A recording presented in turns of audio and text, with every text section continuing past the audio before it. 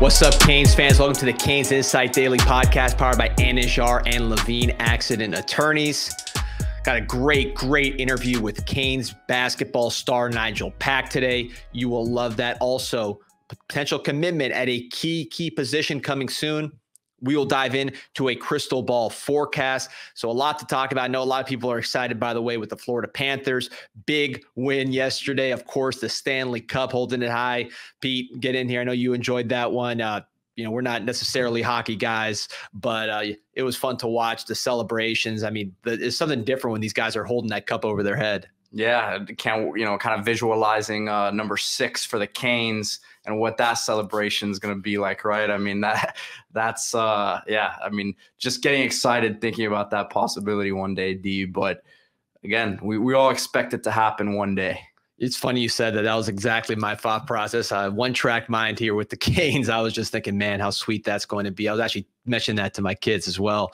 By the way, but if you are a Florida Panthers fan and want to get championship gear, the spot to shop, Caneswear and caneswear.com. They got all the championship gear available. They're the Panther spot. They've been the Panther spot forever. So this is just a crowning achievement. They got the absolute best. There you go. The full lineup, caneswear.com or Caneswear in Davie. If you're a Panthers fan, there's nowhere to go. You can also go to pantherswear.com. It'll take you to the same place. That's only Panthers, but same company, same guys. Shout out to Brett and the boys up there. I know they enjoyed the win. Also want to talk about our friends at Nijel and Levine Accident Attorneys. If you or someone you care about has been injured in an accident, you could be entitled to significant compensation. 1-800-747-FREE, 1-800-747-3733. Take back control of your life. All right, let's get into some Canes stuff here with a crystal ball that was very interesting to Miami. A guy we haven't talked about a ton, but is a big-time player, and that is Jarquez Carter. 4-star out of Newberry, Florida. That is the Gainesville area. Defensive tackle, 6'2", 284 pounds. This is somebody who took official visits to Ohio State, Penn State, UF, and UCF. So, again, you see some heavy hitters on that list, guys that produce big-time defensive tackles, particularly Ohio State and Penn State. On the defensive line, those guys have been cooking and producing great players. So very interesting visit list. 4-star player, visited Miami this past weekend and crystal ball to Miami. Played a little basketball according to his Max Press, which we always like to see the athleticism. Broward County kid, cousin of Jerome McDougal, actually, which we learned on the CanesInSight podcast when we interviewed him. So McDougal probably was the most dominant defensive end that I've seen at the University of Miami. I know he's not the best, but from my own eyes, pass rusher, he was the most dominant that I saw.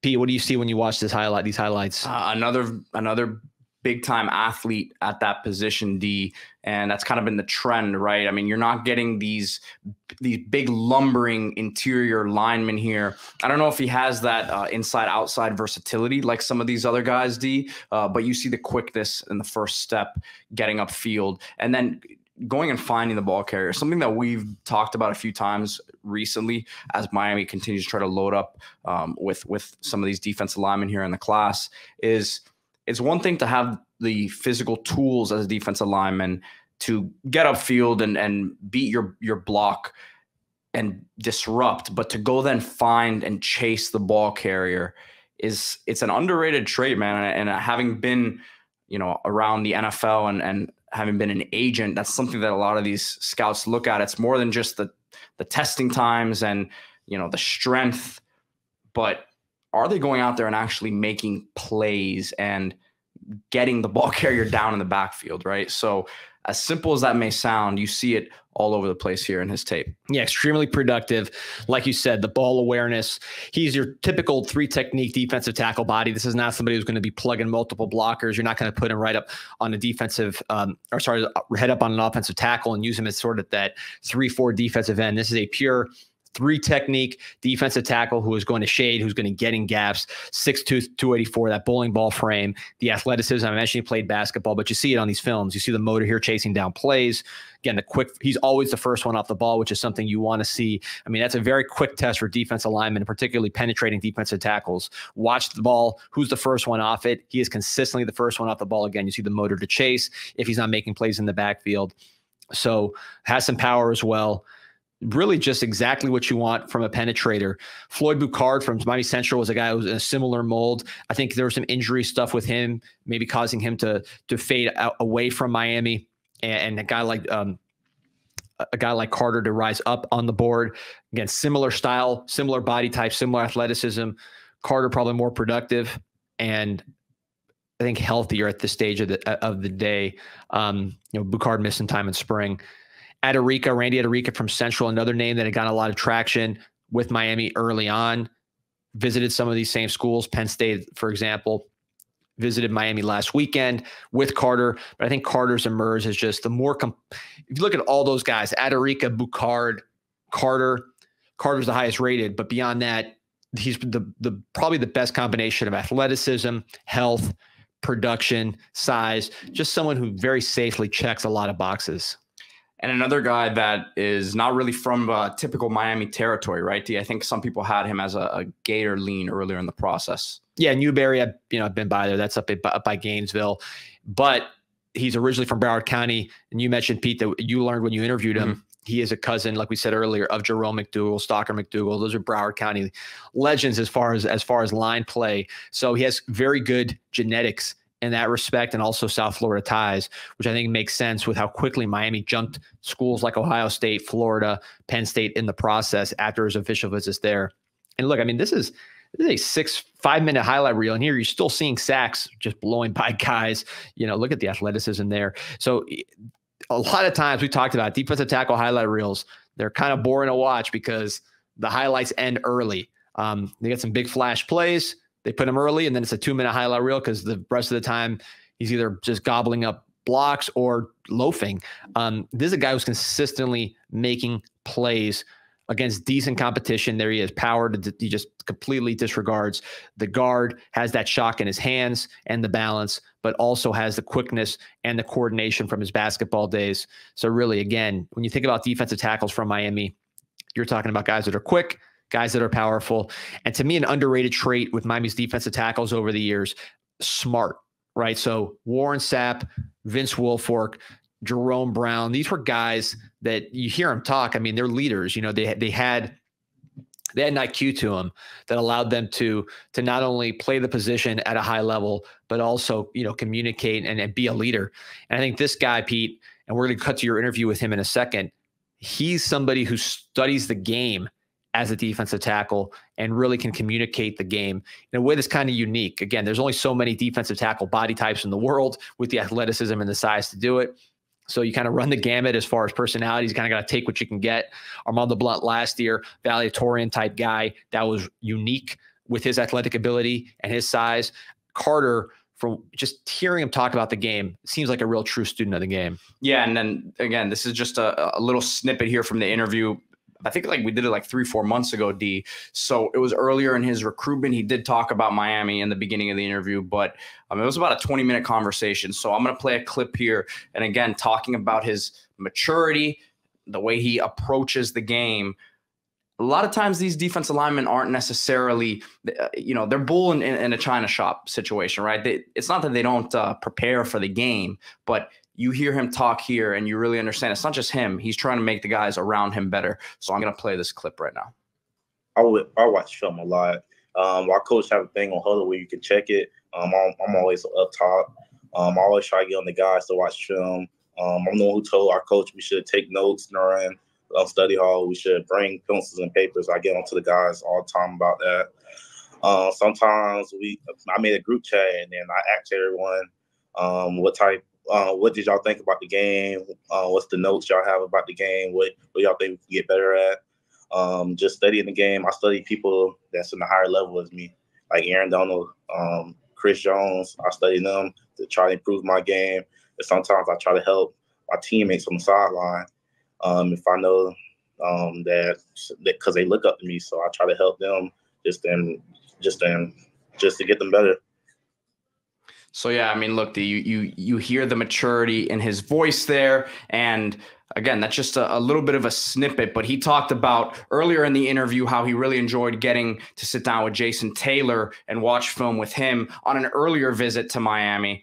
So we understand the type of character that Coach Cristobal and staff are continuing to bring in here. and someone who hopefully ends up being a Cane and helps raise the level of his teammates as well. Yeah, no done deal yet. But again, Gabby crystal ball. I'm going to do some digging on my own end, but I know Gabby has very good information. So a lot of momentum building with Jarquez Carter of Newberry to the University of Miami. Listen, if you want to keep landing premium defensive tackles with high character and athletic ability, CanesConnection.com, Miami's official NIL collective. Be a part of the solution. I know you're listening to this because you're a hardcore recruiting fan, because you care about Miami. Be part of the cause. Don't just stand on the sidelines. Be part of it. Know that when they carry that 6th trophy, you played a role. Promo code CIS. Go to CanesConnection.com. Put in promo code CIS. You get 20% off your first month.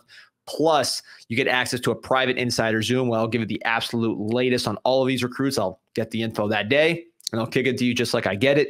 Again, more candid and inside than I can do it in open forum when you got Canes and Gators lurking. So please check that out. We'll do our next call on Thursday. It'll be recorded for those who can't make it. You can do live Q&A if you're there as well, or send in questions ahead of time. For Canes Connection members, use promo code CIS. And we'll talk to another Canes Connection athlete right now, somebody who we're really excited to see with the Canes basketball team. Final Four, we've seen him there. We've seen him in some low points yesterday, dealing with some injuries. Last season, not yesterday. Getting old. Well, I don't know, man. Maybe you were up celebrating all night. The Panthers win. Yeah, no, definitely not. I was drinking some sparkling water, but yeah, no. Nijel Pack last season, injuries, didn't get to see his full potential. Now with Jalen Blackman in the backcourt, Jaleel Bethea, an improved and increased size in the front court. I think you'll see the best of Nijel Pack. Really smart kid, really engaging kid. Enjoyed the conversation with him. Canes Connection athlete. So without further ado, Nijel Pack. All right, Canes fans, very excited to be joined now on the CanesInSight podcast by University of Miami point guard Nijel Pack, also a Canes Connection athlete. Nijel, appreciate you taking some time to join the show today. Recent graduate, man. Congratulations on that. Thank you. How you feeling? You feel any different now that you officially have that diploma? Yeah, I feel great. I mean, it feels like, I completed a lifelong dream. It's been excellent to be able to accomplish that, especially from an amazing university like the University of Miami. So it's just been great, and being able to complete that and, finally get that diploma is an awesome feeling. Yeah, and I had a chance to actually meet your parents a couple of years ago at one of these events, and I know that was something that was very important to them. So just talk about what it was like to be able to experience that with them down here in Coral Gables. Yeah, they made it a very big deal. I had a bunch of family come down, parents, brother, sister, aunties, uncles, everything. A lot of people came down to support me, and I was really, appreciative of that opportunity. It was a lot of fun. And most of my friends were, graduating too, so we got to all sit together. So it was a lot of fun. I enjoyed that moment. It was definitely very special for me, and it'll be definitely something I remember for the rest of my life. So what's the grad degree route looking like here? What are you going to be doing now for grad school? Yeah, I'm going to be getting a master's in the sports administration program. So okay. I've been, looking into it right now. I'm about to start here soon in the fall, though. So right now I'm just, a regular person with basketball, though. Nijel, when you first came in, you were kind of like the face of the transfer portal almost for a minute, and you came in, yeah. Obviously the team had some very quick success. Now almost a whole new team coming in, and you're the old vet. You've been here now entering your 3rd year. How's that shift in role where you're Mr. Miami right now? Yeah, it kind of went from a shift from being the new guy on the block to having to lead the rest of the guys and, show them the right way. And it's been great. All the new guys came in. They've been, ears open, ready to listen, ready to work hard. We've been going for a few weeks now, and it's been, nothing but great and positive, energy around the court with coaches, the staff, the players. Everybody's been really positive and open to working very hard. So I'm really excited to see what this team holds. I'm very confident in us. I know everybody else on the team's confident as well. Let me ask about the vibe in those workouts, because, a lot of times we're used to a couple of new guys come in, maybe some freshmen come in, but the team's core is still there. Yeah. This is almost like, tryouts back in the day where like all the kids are kind of meeting each other for the first time and playing with each other for the first time. So how has it been like basically learning a whole new set of teammates and styles and all that all at once here? It's been great. These guys are, easy to play with. Everybody is, come from the respective schools and, are really talented from wherever they're coming from. So kind of makes my job easy, especially with guys with high talent levels like that. And when they're open and ready to work, they're open to listening to the coaches and everybody as well. It just makes it really easy to play with these type of guys. The atmosphere has been very competitive. And I feel like that's really key for us right now, especially in the summertime, for us to be able to get better.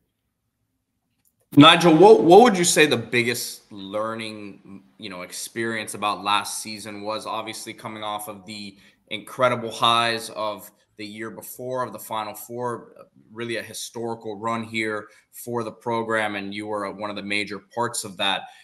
But then, of course, last year, you personally, but the team dealing with the injury issues, and then not having the season you guys had hoped for in the beginning of the year. Did that kind of give you a different perspective on your approach this offseason and, heading into your last year here? Yeah, especially it's very important. I know we have a lot of older guys this year, so it's going to be important for us all to make sure that we take care of our bodies, especially in the time right now. It's important to get, the proper amount of rest, but it's also important to, work out when you need to and get better at the same time. So, that makes sure that's really key for all of us. I know all of us have, taken into our own hands of, getting better diets. I know that for sure for me as well. That's a key thing with, being healthy is having a good diet. So I've been trying to change mine around as well. Obviously, I'm not gonna be perfect, but being able to, just make some changes here and there, I feel like can go a huge way for us. And obviously, it stinks to have a year that we did after coming off such a great year, but it just gave us some humble pie, honestly. Sometimes you could think you're too high up. We had a very, very talented team. We were expected to be such a really, really good team. And, sometimes you gotta put the work in behind it and, I'm saying, stay humble behind everything. So in terms of your diet, what changes have you made? Yeah, so I'm not a big cook person at all. I don't cook to save my life. So I've implemented meal preps with a guy. He's been making me meals that are a lot more healthier side instead of just eating out fast food places or going to sit down somewhere and eating. I feel like those changes can really help my diet, especially and especially drinking a lot more water. Just grabbing a bottle of water here and there. Being thirsty or not, just grabbing a bottle and drinking something, I feel like it just makes everything a lot smoother. No doubt about it. Now, listen, you're a team guy. You've adjusted your role as needed, but I feel like you have kind of a very difficult job because you being someone who is a leader on the floor, a point guard at times, but then also someone who's relied upon to score and take over games. It seems like it's a lot on your plate. What is your mindset going into this year as far as your role and what the team needs you to do? Yeah, well, first off, I've been doing my best at leading all the new guys. We got so many of them, so many guys that have no clue what the identity of Miami basketball is, and trying to teach these guys like, look, last year was a thing in the past. The year before we were great. That's also a thing in the past as well. But we're focused on right now getting better today, and I feel like everybody's taking that to their own hands. The coaching staff, everybody else, even some of the players that are returning, everybody's taking it to their own hands. Like, hey. We don't want what happened last year. We got a lot of old guys like this is their last opportunity. So I can see, in everybody's hands like, hey, we're trying to take fully advantage of this and, leading these guys and make sure that, we all play together. We all have this right mindset. We all put the team first and winning first. And, I feel like that's my role to be able to pull everybody together when things get kind of chaotic, but also be able to help this team win. Now, Nigel, let's talk a little bit about sorry, D. Let's talk a little bit about some of the additions, to the roster. We had AJ Staten-McCray on earlier. Yep. Obviously, Lynn Kidd, Brandon Johnson, Kyrie Huey. So you mentioned it, a lot of experience, a lot of guys who have played a lot of college basketball games, which, as we all know, is very valuable come the end of the season, which is, where you guys want to be. So obviously it's going to be a different group. You, Matt returning, a couple of the guys returning there. But from like a skill set standpoint, can you just talk about what you think some of these guys bring to the roster? Yeah, well, we can start off with Lynn and Kyrie first. Obviously, those guys are huge bodies that we needed. We've been playing that small ball role for the last few years, or at least since I've been here, we playing that small five role. And, that was very successful for us a couple of times. But now we figured out like, hey, we need to go get some true big men some guys that can really play the 5-man. They got some real size, and I feel like that's really been an advantage to us. Lynn and Kyrie have been showing their size, really, really well, especially in practice, with their rebounding ability and their ability to finish around the basket. So I feel like that'd be really key for us, especially, guys are going to have to respect our bigs, not be able to help off and things like that. And especially especially all the new guys that we've gotten that are guards. We've picked up a lot of shooting firepower out of the transfer portal and with our freshmen. So that's really key for us. It's going to be hard because we were able to space the floor, but also we have good inside presence as well. In terms of those guards, I want to ask you about that because between you and Jalen Blackman, Jaleel Bethea, again, guys that can handle, that can score, that can create for others. How's it been not just working with those guys and getting to know them, but also sharing the court with those guys and making your games fit together? Yeah, this is the best time for that. This is why we work out and we practice in the summertime to be able to, figure out what lineup works best. And so whoever can, plays well with each other. How do they like, to play their games? Who likes the ball win? And I feel like it's the perfect time. We've been, mismatching teams when we scrimmage each other and things like that, and being able to play with those guys and see their talents level and how they're able to, operate with the ball and being able to create as well. I feel like it just, makes us harder to guard. With guys that, can score the ball, but also create for others. And you have more than one of those type of guys on the team, and you can have more than one on the floor at one time. I feel like it's just really hard for the defense to pick and set and lock in on one person.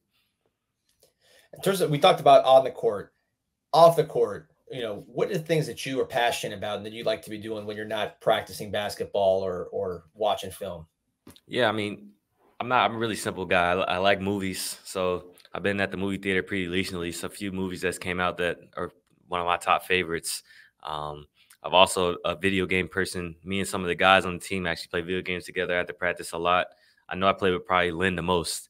And Lynn likes video games just like me. We play 2K a lot. So just some simple things like that. Obviously enjoying the Miami weather also. So anytime I can get out, go to the pool, go to the beach, something like that. It's really fun to do. Are you fully a Floridian at this point? And obviously Indianapolis roots. Are you fully Floridian right now? I think I probably am at this point. I feel like, their ways are starting to get on to me. I'm starting to use a little bit of their lingo.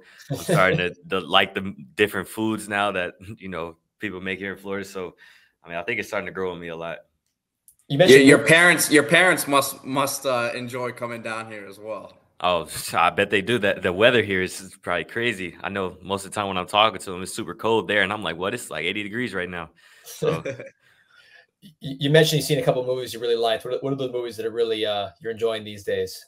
Yeah, so Planet of the Apes has always been a series that I've enjoyed. I really didn't like the new one too much, just a little different than the other ones that I've seen. And then the new Bad Boys movie as well was pretty fire. And that's what made me feel like a Floridian because I could see all the different Florida spots and Miami spots. I'm like, oh, I know where that's at. So it kind of felt like it was touching home. Well, just wait. If you're a gamer, just wait till the new GTA comes out. You already know where I was going with that. I'm waiting for that one. I can't wait for that. Yeah, you will definitely feel like not just a Floridian, because I'm sure Miami's way different from the rest of Florida. You will feel like you're a real 305 boy at that point. Yeah, I hope I can drive to the Wasco Center in the GTA 6. Hopefully they got it like that. I don't know though, but hopefully it's something like that. There you go. Nigel, one more thing for me about basketball related. What has been Coach L's message to the group? Obviously, it's very early, right? Yeah. But it has to be, a good feeling knowing there's someone like him who has a ton of experience working with a bunch of different teams, because obviously the talent seems to be there, but it's about how it all meshes together, right? So what has his message and the coaching staff's message been to you guys as a group at this point? Yeah, everything's been about being together. We've done a lot of things together. We have our hardest lift of the week on Friday, and we smash everybody in one group. Just so we know how tough it is, just going to be everybody together. We're going to struggle together. We're going to suffer together through pain. It's just been about being together. That's our thing. When we're at practice, we stay together all the time. It's just about getting everybody to buy into, their brother to the left, their brother to the right, and, playing their best for them and not for themselves. And I feel like that's what the message has been so far. It's still early.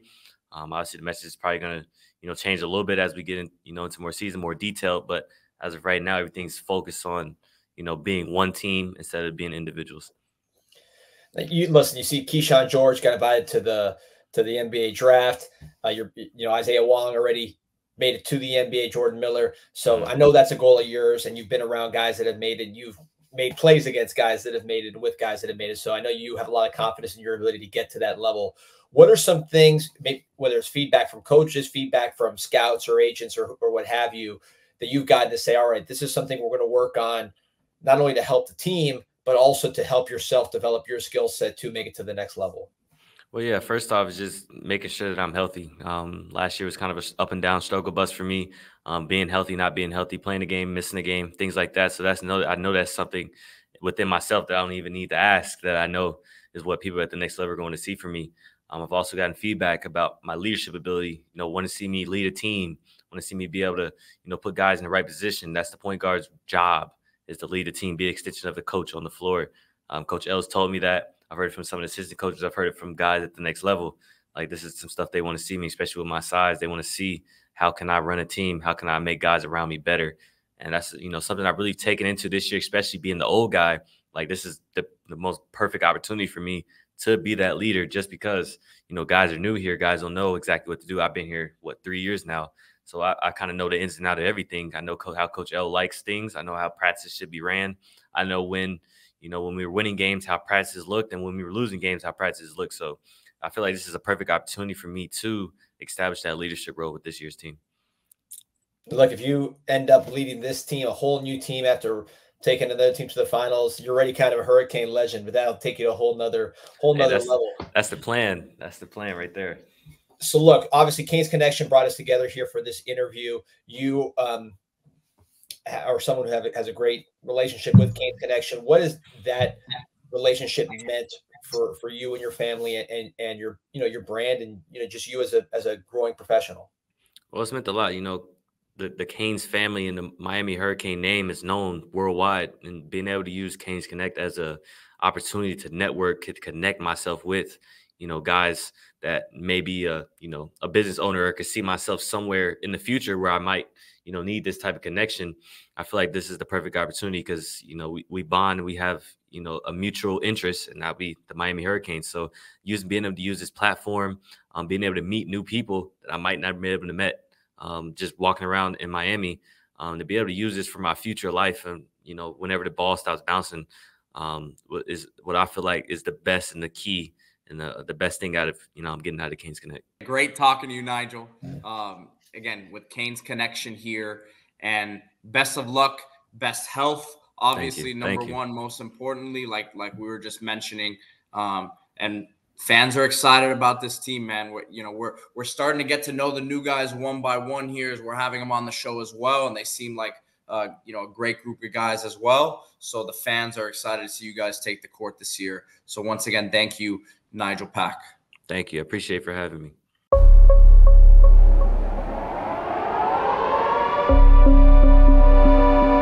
Yeah, this an insight to the Canes, and we ain't playing no games. Joaquin said dominate, so that's what we do. Home of the legends and 7th floor crew, down in Miami where hurricanes brew. You here for the rumors, we bring you the news, cause it's all about the you, and nobody do it like CanesInSight. Nobody do it like CanesInSight. Nobody do it like CanesInSight. Nobody do it like CanesInSight. It's CanesInSight.